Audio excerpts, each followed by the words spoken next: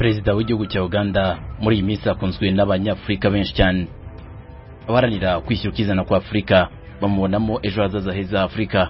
Babona atandukanye n'abandi ba perezida bose bayoboye ibihugu byo kuri uyu mugabane wa Afrika.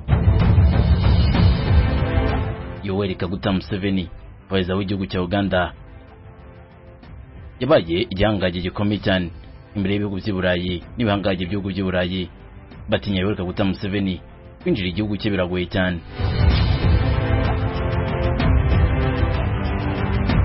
Nabwo yatangaje ko adatinya abanyaburayi bitwaza inkunga ngo bahereza leta ya Uganda kimwe n'abanyamerika. Uyu ni umukunzi ukomeye cyane wa Perezida Vladimir Putin w'Uburusiya mu ntambara yo kurwana muri Ukraine. Uganda bwagize kwitwara neza ku ruhande rw'Uburusiya kandi byababaje abanyamerika. Leta zimwe za Amerika n'ibihugu by'i Burayi bari mu nkundura kwemeza ubutinganyi ku isi. Museveni yaje kubatsembera abakana kubwo ubutinganyi butakwakirwa ku butaka bw'igihugu cya Uganda, ndetse ashyiraho itegeko rihana abatinganyi yihanukiriye, harimo n'igihano cy'urupfu washinzwe ibyaha by'ubutinganyi. Museveni kuri ubu tuvugana benshi batekereza ko bagiye kumwivugana nk'uko bivuganye ngo Nkurunziza Jean Pierre cyangwa se Pombe Magufuli wa Tanzania ngo yanduye COVID-19. Ndavuga Museveni abenshi bati yaba yandujwe ku bushake. Ese ubundi COVID-19 ko byatangajwe ko yacitse yaturutse he? Byinshi biri kuvuga kuri Museveni no kuba ngo waba ari umupango kumuhitana. Yegurira hamwe muri aka kanya wayikaze muri Rwanda TV.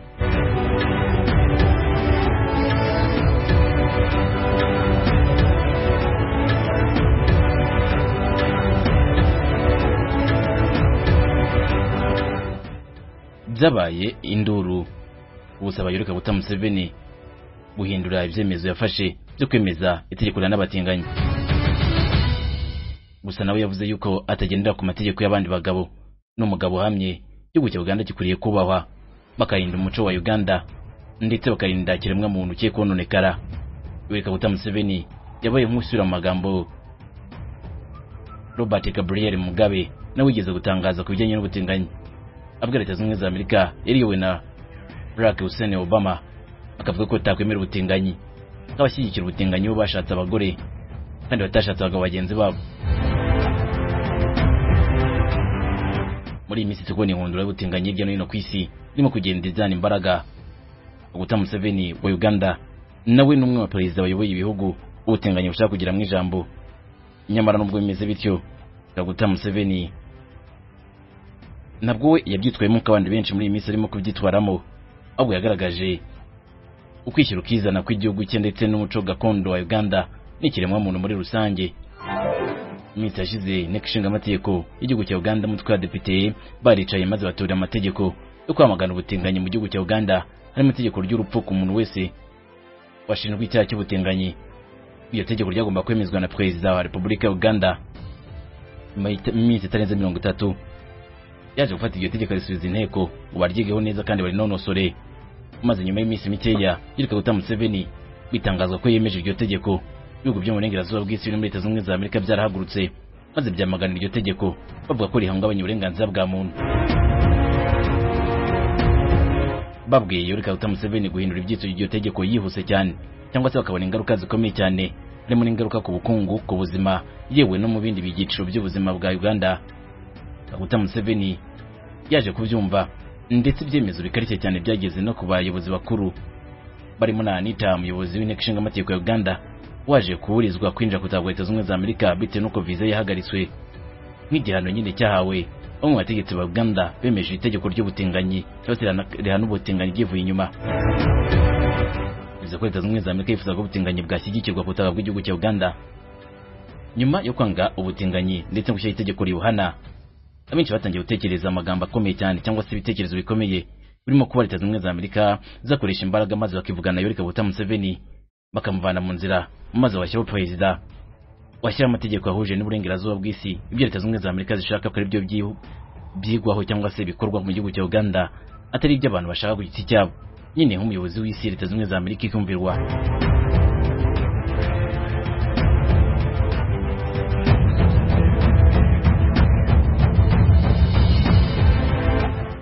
abarundi benshi barangije kubona ko ikintu cyitwa ubutinganyi gituruka mu bihangaje byo hirya no hino ku isi cyane byo mu burengerazuba bw'isi, maze bakashishikariza kubishishikariza abaturage benshi bo mu bihugu bitandukanye bakabigira uburenganzira ndetse bakabigira n'itegeko, bagashyira amategeko arengera abana bahuje ibitsina, abinduje ibitsina n'abana n'ibitsina byombi. LGBTQ n'umuryango uharanira ukwikira ukizana kw'abana bahuje ibitsina n'abihinduje ibitsina. Leta Zunze Ubumwe za Amerika zivuga yuko umuryango kubangamirwa no kubangamira uburenganzira bwa muntu, nyamara muri Uganda ntabwo ariko babyumva. Babona ko ahubwo gushyigikira ubutinganyi no gushyigikira inzira mbi ipfuye no konekana kw'imico mbonera, icyo bita ngo ni inzira ya Satani. Abanyamerika bakimara kumva Uganda rero itekerenge mu kwamagana ubutinganyi, bahise babwira leta ya Uganda yuko igiye guhura n'ibyago bikomeye, ndetse ko abanduye virusi itera sida muri Uganda bashobora kuzapfa umusubirizo bitewe n'uko inkunga bahaga Uganda irimo kubaha imiti igabanya ubukana bagiye kuyihagarika. Museveni yabaye nk'ubasubiza, abwira ko adaterwa ubwoba n'inkunga yabo, niba inkunga yabo igomba kuva mu kiguzi kirimo kwemera amabi yose, babane n'ububi bwabo cyangwa se babane n'inkunga zabo, ariko be kuzana ibyo bibi byose ku butaka bw'igihugu cya Uganda bitwikije inkunga batera iki gihugu. Ibi byakurikiye kuba leta ya Uganda none muri iyi minsi yaragiye inyuma y'uruhande ruhanganye na Leta Zunze Ubumwe za Amerika, ntibajye inyuma ya Leta Zunze Ubumwe za Amerika guhangane n'umwanzi wabo Vladimir Putin n'Uburusiya bwe, ahubwo leta ya Uganda yakomeje kwigaragaza nk'igihugu kiri inyuma ya leta y'Uburusiya, bagaragaza ko ibyo Uburusiya burwana byumvikana mu gihe uburengerazuba bw'isi bashaka kumvikanisha mu isi yose ko umwanzi ari Putin ndetse n'Uburusiya, kandi bakwiriye kwihanizwa ku rwego rukomeye. Mwarabyumvishe muhoze ikintu rw'abana umuhungu wa Perezida Museveni binakekwa yuko azamusimbura ku butegetsi, yaje gutangaza yuko igihugu cya Uganda cyemeje gutera inkunga Uburusiya mu ntambara harimo no kurija abasirikare muri iki gihugu cya Ukraine bari kurwaniramo, maze intambara ngo Uburusiya buzayitsinde. Uburusiya rega ngo ni imbaraga zikomeye cyane ku Banyafurika, Abanyafurika bose bagomba guhagurukira rimwe maze bagafatanya na Perezida Vladimir Putin gutsinda iyi ntambara.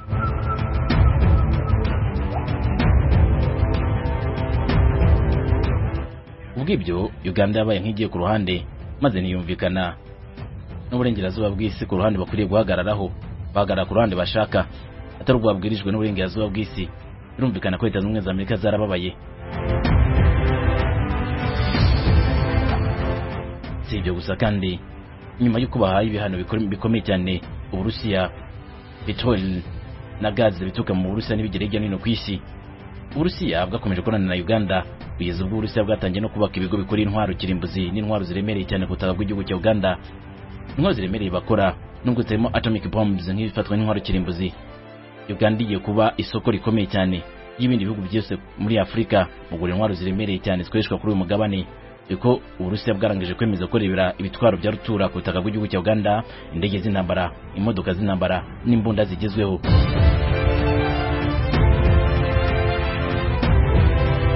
Ibyo nabyo ngo ibintu byariye Abanyamerika ku buryo bukomeye, bona Uburusiya buhanganwa cyane n'uburengerazuba bw'isi n'ibindi bihugu, nyamara Uganda igafungura umuryango iki gihugu bita ko ari igihugu cy'umwanzi.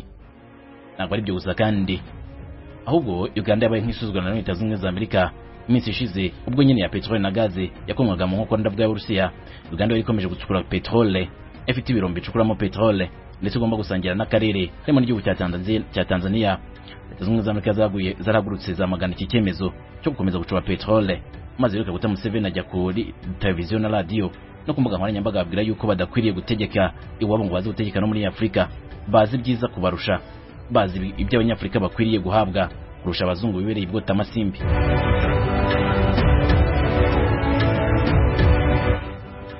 Uganda yabaye nk'itera umugeri Leta Zunze Ubumwe za Amerika maze kumenaguriza ibikorwa byabo. Birumvikana ko Leta Zunze Ubumwe za Amerika zakomeje kugenda zirakara ku buryo bukomeye no gusuzugurwa n'igihugu cya Uganda. Bigeze ku butinganyi rero bihumira ku mirari, bisanga n'izo nzigo zindi zisanzwe ziriyo. Niko Leta Zunze Ubumwe za Amerika itangaza iti nimudahindura kino cyemezo muzicuza.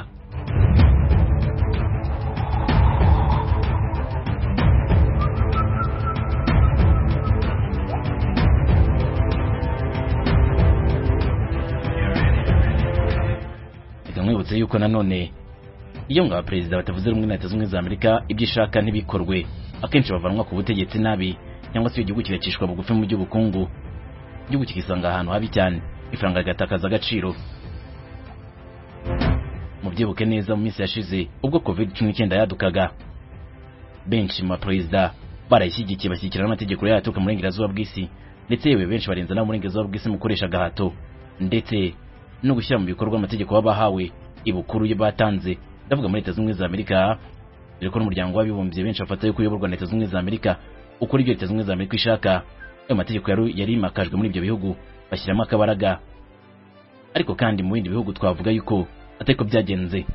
Tifatira igihugu cya mbere Uburundi, mu gihugu cy'u Burundi cyekiyobowe na Pierre Nkurunziza wari kurangiza manda, we yaravuze ko iki cyorezo cya COVID-19 kitigeze kiyira mu gihugu cyabo, ndetse ko gusenga Imana bashobora kuzagitsinda. Yarimo gufasha Evariste Ndayishimiye mu matora ngamusimbure, ariko kandi afite n'umugambi wo kuzaba umuyobozi w'ikirenga w'igihugu cy'u Burundi, agomba komeza gukorana na Evariste Ndayishimiye. Numvikana ko Pierre Nkurunziza yagiye kugira ijambo rikomeye nanone mu gihugu cy'u Burundi, nubwo atari kuba ari perezida muri politiki yo mu gihugu cy'u Burundi. Pierre Nkurunziza agomba kuba afitemo ijambo rikomeye. Umuntu yavuga ko ryegereye cyane perezida ubwo kwanga COVID-19, abenshi bemeza yuko ari byo byaba byaramuhitanye, dore ko budakeye kabiri inkuru yumvikanye mu itangazamakuru yuko Pierre Nkurunziza yishwe n'umutima, abandi ngo yishwe na COVID-19 nanone. Bati uhakanya COVID-19 kitabaho yamuhitanye, abandi bati yarwaye indwara y'umutima iramuhitana, ariko kandi urupfu rwe rwa rupfu rutunguranye cyane, ndetse rwavuzweho byinshi cyane. Umuryango wavuze ko yishwe n'uburwayi, ariko kandi nanone abasesenguzi bavuga yuko atari uburwayi bwamuhitanye, ahubwo yahitanwe na politike ye. Yari ishyize imbere ibitekerezo bye n'ibitekerezo by'Abanyafurika, itimakaje ibitekerezo by'aburengerazuba bw'isi, bityo ngo uburengerazuba bw'isi bwagomba kubyemera, ariyo mpamvu bamuvanye mu nzira. Kandi nyuma kumuvana mu nzira, abamusimbuye bagomba gushyira mu bikorwa mu mategeko y'uburengerazuba bw'isi, arimo gushyira ingamba zikarishye zo guhangana na COVID-19 ndetse no kuzana inkingo za COVID-19, nubwo byagiye bizanira urutonde ruto bitewe n'uko bamwe mu bategetsi basanzwe bayoboye igihugu cy'u Burundi bari kumwe na Pierre Nkurunziza bafite ibitekerezo bijya gusa, bakomeje kugenda banga ibyo byemezo bituruka i Burayi byo kwimakaza amategeko ya COVID i Burundi, ariko byaje kurangira n'ubundi amategeko yashyizwemo imbaraga nubwo bitageze ku rwego rwo hejuru.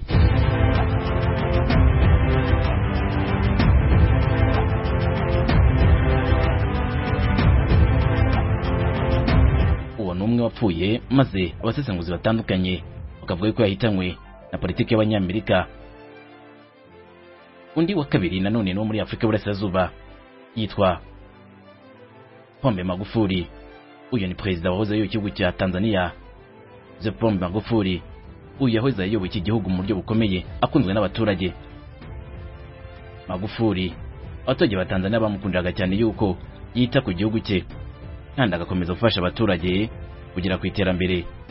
John Pombe Magufuli uyoboye kino gihugu cya Tanzania yapfuye nawe bitunguranye cyane, bitangaza ko yishwe n'umutima, ariko nanone icyo azwiho mbere y'uko apfa yahanganye na politiki y'Abanyamerika n'abo muri gazuba bw'isi yo kuri iki cyorezo cya COVID-19. Mbere y'uko iki itangazo ryo gupfa kwe ritangazwa, hashize igihe gitoya cyane agiye agaragaza ko atishimira cyane amategeko aturuka i Burayi mu bazungu, bavuga ko abazungu nta rukundo bafitiye Abanyafurika, bafite gahunda yo kuzabagabanya. Yavugaga yuko amategeko ya COVID-19 ari ikinyoma.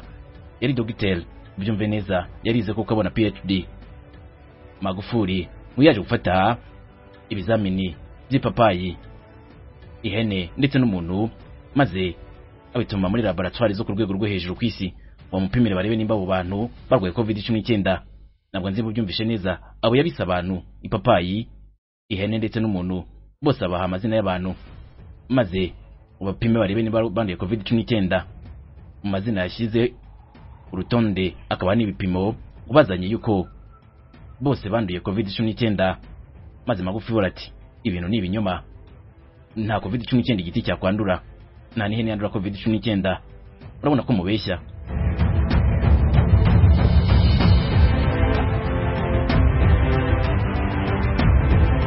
Ubwo Magufuli yatangiye guhamagarira abaturage b'igihugu cya Tanzania gusenga, kuko Satani yarateye isi yitwikiriye COVID-19.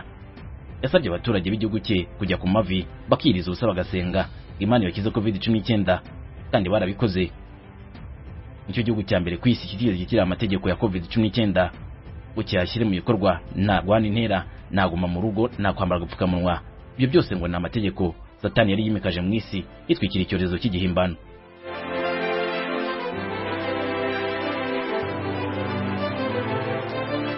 nyuma ariko nanone yo kuganzwa n'ibitekerezo by'abascientifique benshi Magufuli yabaye nk'uwemera ko COVID-19 ihari ariko idakwiriye gukanga abantu bitewe n'uko ari indwara yoroheje cyane imeze nk'ibicurane kandi ikwiriye gukira. Muri Madagascar yamaze iminsi hatangajwe yuko hari umuti wa COVID-19 uturuka mu cyatsi cya Artemisia bamaze iminsi basuzuma kandi barakoze. Magufuli yatumije amakontineri iyo miti abanyamadagascar bari bakoze maze arayizana abo wa mbere mu kusogongera yavugaga ko uyu muti ukozwe mu byatsi utagira ikintu na kimwe twara umuntu kandi ubasha gukiza umuntu wese wanduye COVID-19. Nawe tekereza abanyamerika bari bahagaze bashaka isi yose yuzuzwamo inkingo zabo benshi bavuga yuko za inkingo zo kumara abantu. Maze icyo cyatsi cya Artemisia n'icyayi cyayo bari bazanye muri Tanzania. Magufuli avuga ko ari urukingo rwa mbere rw'imena rwarinda umuntu wese urwaye n'ushaka kwirinda iki cyorezo itaka icyorezo kidakomeye kandi kitwikiremo imbaraga ya Satani. Mu gihe ibindi bihugu byose bifite amategeko yo kuguma mu rugo, guhana intera, gufunga amaduka, ubundi bwo gukomeza Tanzania ikomeje mu gucuruza bimbereye mu bikorwa byabo byambo byawe ntabwo byigeze bifunga bakomeje ibikorwa byabo by'ubucuruzi. Maze ubwo abanyapolitike bandi bari hejuru ya Magufuli byumve gutyo uri bizuba rirengera bararakara. Abenshi bati icyo nicyo cyahitanye Pombe Magufuli maze twumva ngo yishwe n'umutima. Ariko baramwikijije nyuma yo kupa agasimburwa na Samia Suluhu Hassan. Tanzania yatangiye gushyira mu bikorwa amwe mu mategeko ya COVID-19 yewe no kwakira inkingo.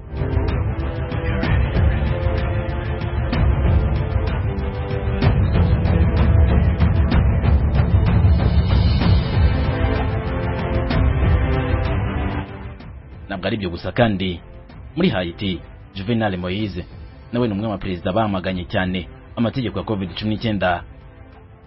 Uyu nawe yavugaga yuko icyorezo cya COVID-19 kidakaze nkuko gikabirizwa ahubwo ko ari umugambi mubisha abantu bafite wo kurimbura abatuye isi bitwikiriye iki cyorezo bakabatera ibyo kubangiriza ubuzima ndetse no guhombya za business nyinshi ku isi bitewe n'amategeko yaguma mu rugo n'ibindi.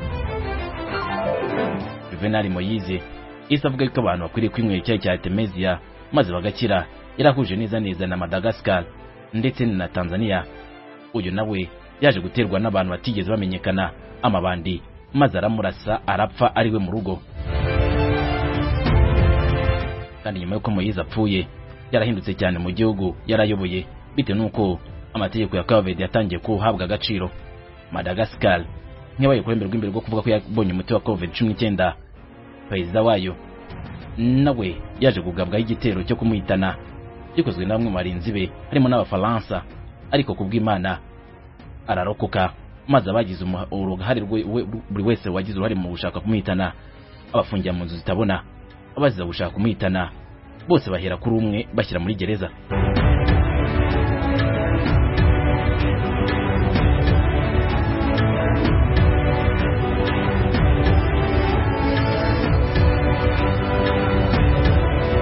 Ntabwo ndatinda kuri benshi ubwo twari turi kurebera hamwe zimwe muri politiki yo zamaganwe n'abantu ngo hari ubwo bashobora kurangira babahitanye nubwo bitemezwa ko 100% bumvuza ruguru bishwe n'ize politiki cyangwa se n'ubwo buryo, ariko ari benshi babivuga. Biwereka guta Museveni kwanga ubutinganyi no kwishyira hejuru ya Leta Zunze za Amerika ubyishobora kumuhitana hakoreshejwe inzira zitandukanye. Buke ko muri iyi minsi cyitwa biological weapons, chemical biological weapons ni bisasu bayikoranye ubumara bwibasira imibiri y'abantu. Bivuze ngo ni nk'ibyorezo bashobora gukorera mu kintu runaka maze bakabitera ahantu runaka bikaba byahitana abantu ubwo umugambi runaka, ariko kandi nanone bashobora no kubikora mu kushaka guhangana n'umuntu umwe. Uganda mu kwamagana ubutinganyi yoreka guta Museveni byaje gutangazwa ko yanduye COVID-19 ndetse yaripimishije ibipimo bigera kuri 3. Igipimo kimwe kigaragaza ko yanduye COVID-19. Uyu azwi neza ko ategera ava mu gapfukamunwa mu minsi yashize akomeje kukambara nubwo abandi bose barakavanyeho n'amategeko kwirinda COVID-19 yarabanywe ku isi yose. Ariko Uganda yo nabwo byari bimeze kuri yoreka guta Museveni nabwo yigeze ava mu gapfukamunwa n'inama zikomeye cyane yitabiriye yogamba gapfukamunwa wenyine, kandi niwe muntu wa mbere utarasuzaga abandi abahereje ikiganza nyine mu kwirinda COVID-19 yewe no guhana intera akicara ategeranye n'abandi. Niba wegereye yoreka guta Museveni hari inama yateguye ugomba kubanza wipimisha niba nta COVID-19 ufite ukaboneza ukinjira muri office cyangwa se muri sale mugomba kuramo ibiganiro. Numugabo waruzi neza ko COVID-19 mugezeho yamwahura bitewe nuko ageze mu zabukuru imyaka 78 afite. rumvikana afashwe na COVID-19 gukira kuri COVID-19 kuri we byaba ari amahirwe make cyane. None se Yoweri Museveni byamugendekere bite?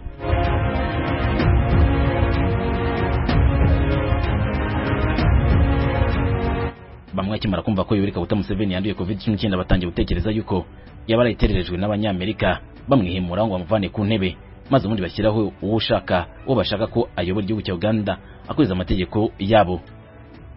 Yoweri Museveni nk'uko byaje kugaragazwa ngo ntabwo yaba yaranduye COVID-19 mu ruhame, bitewe n'uko nta muntu n'umwe bahurira mu ruhame atipimishije COVID-19 ngo asange ari muzima.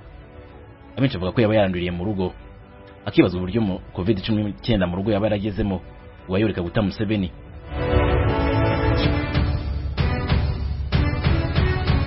Icyo Leta Zunze Ubumwe za Amerika izizwiho bafite ubutasi bwo ku rwego rwo hejuru. Abenshi batangiye gutekereza ko bashobora kuba barakoresheje tekinike yo kujyana iki cyorezo cya COVID-19 ku nzu Yoweri Museveni atuyemo, maze kabasha guhita imufata. Ariko nawe nakibazwa impamvu ari we wenyine yaba yafashe abandi mu rugo bagasigara.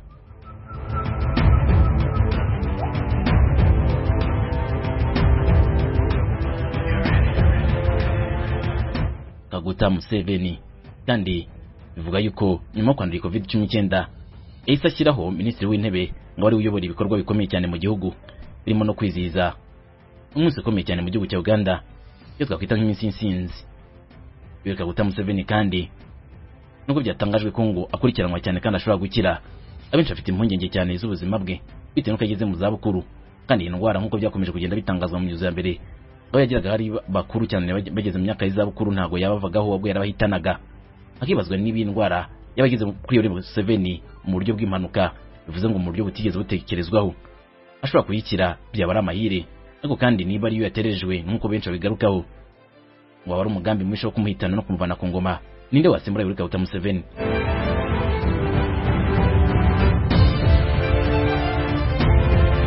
Nyuma yo kubona yuko Yoweri Museveni gafite politiki itumvikana n'uburengerazuba bw'isi, ngo bashatse uburyo bashyiraho amaraso yakumvira uburengerazuba bw'isi. Uramuzi, yitwa Bobi Wine Kyagulanyi Robert. Uyu nawe yashatse kwiyobereza kuyobora igihugu cya Uganda, ndetse yaranabikoze ahangana na Yoweri Museveni mu matora ashize.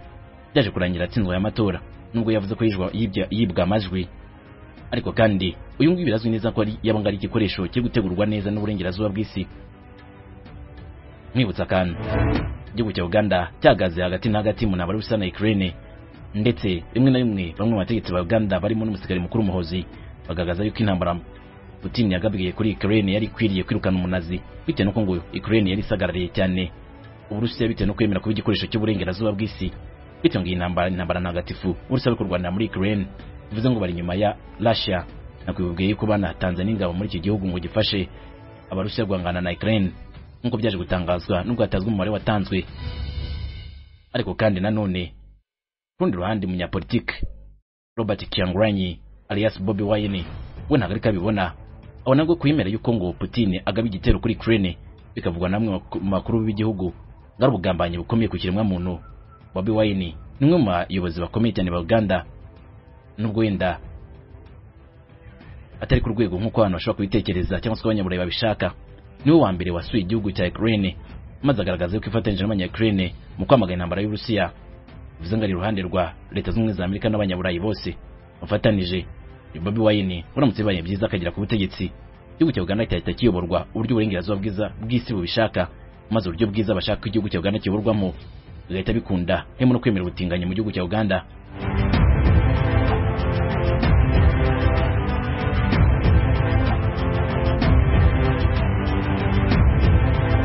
Yitwa General Muhozi Kainerugaba n'umuhungu wa Yoweri Museveni. Nubwo bimwe na bimwe hajya habayo za kudeta, ndetse rimwe n'imwe bikavuga ko zakozwe na mu muryango. Ariko kandi kuri uru rwego nta muntu akemera yuko Muhozi Kainerugaba yakorera kudeta se umubyara, dore yuko ahubwo amwubaha nk'umuntu ukomeye cyane. Icyakora ngo Leta Zunze Ubumwe za Amerika zishobora kuba zarateguye Muhozi Kainerugaba nk'umuntu ukorera ku rundi ruhande wigaragaza nk'arwanya uburengerazuba bw'isi, nyamaga igikoresho cyiza cyabo, kugira ngo ahubwo Uburusiya buzibwire ko bukomeje kurana na Uganda, maze buzisange bwaraguwe mu mutego no gutengwa ku buryo bukomeye. Muhozi Kainerugaba amakuru ahari nuko ngo ashaka kuzasimbura se umubyara ku butegetsi. MK movement yatangijwe muri Uganda niyo kuzamufasha gutsinda amatora muri 2026.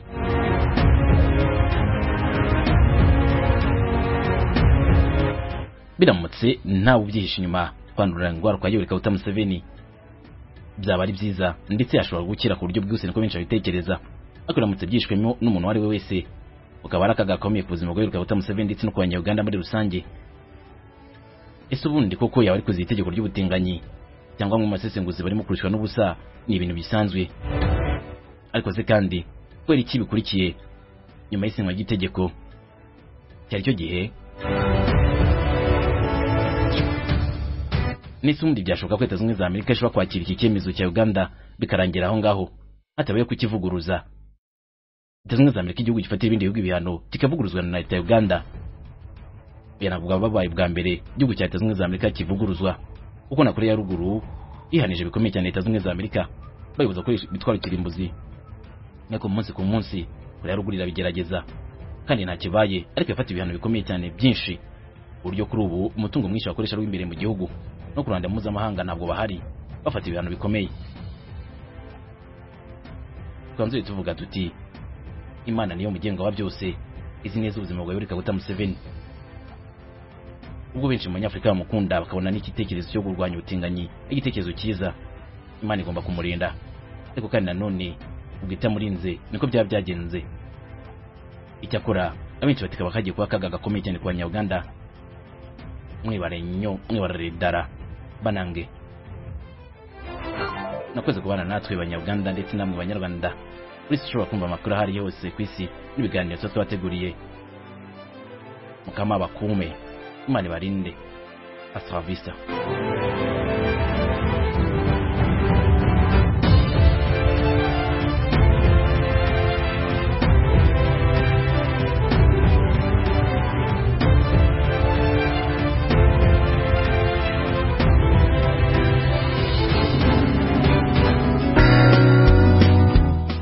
Ufite company ikora ubucuruzi, ikigo gitanga ubuvuzi, itangazamakuru, ikigo cy'ishuri cyangwa service runaka, ukeneye ko buri wese ahari hose ku isi agera ku byo ukora yibereye iwe mu rugo.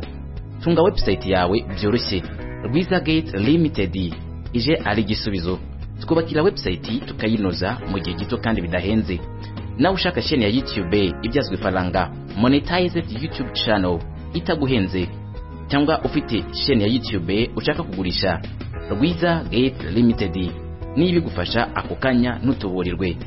Ngaho duhamagare kuri 0712 iyi nimero ino kuri WhatsApp. Twandikiye no kuri rwizagatelimited@gmail.com tugufashe byako kanya. Rwiza Gate Limited, make all easy.